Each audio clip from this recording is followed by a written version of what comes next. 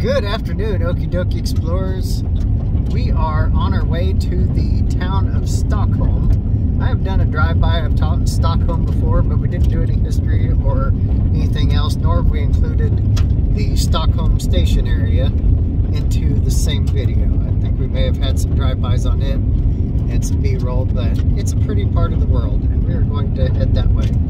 And we have the pilot and the wee one in Doki today as we roll to find some new areas that you haven't seen.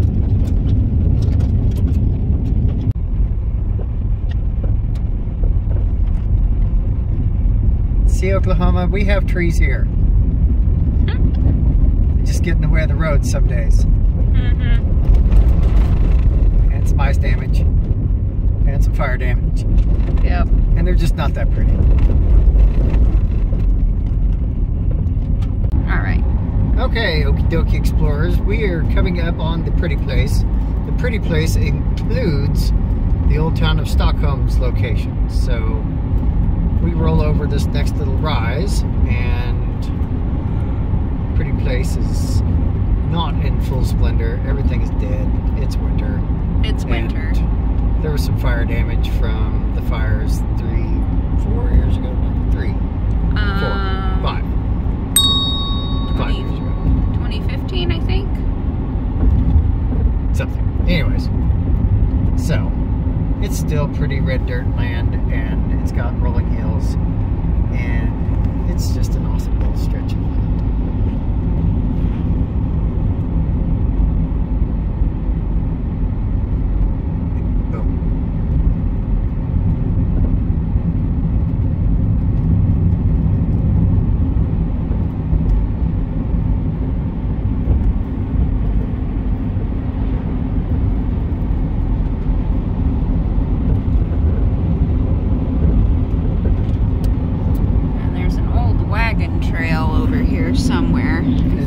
Side of the hills over here. You can see it cut out of the side of the area. It's not too far up, but it's out of the plain so that it's not flooding. Right. I needed to stop back there if we were going to get good footage of it. That's okay.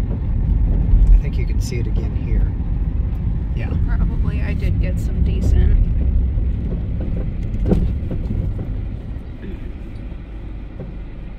That's a good looking fence there. It is. Everybody see a good view of that.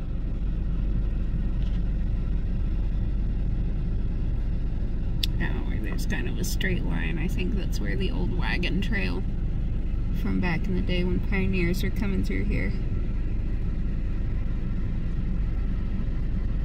Alrighty. Okay. Good? Yeah. Zoom zoom.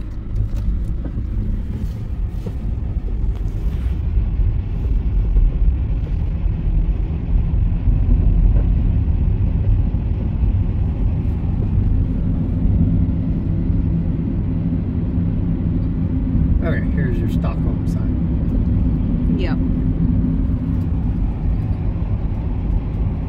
What was it, 1907? Something like that. I'm trying to remember. 1901 to 1915. 1901 to 1915. Okay, now where exactly was it?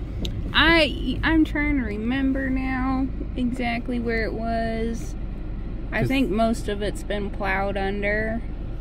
I think it's out there past that grassy knoll. Yeah. Let me go get a picture of the sign.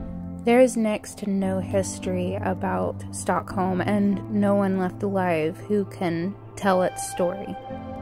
It and other towns like Cupid and Ava had very short lives.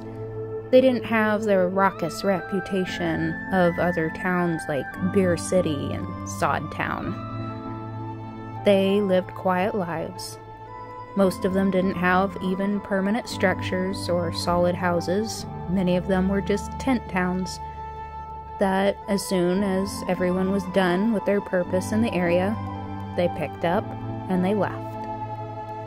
What's left of Stockholm has largely been plowed under. There may be some rubble remains here and there, but all that is left of it is a sign, which is more than many towns in the Oklahoma Panhandle have gotten. Most, if you can find a map, are just a faded little dot on the map. Many didn't even last 2 years. They lived quiet lives, and as soon as their time was over, they quietly disappeared.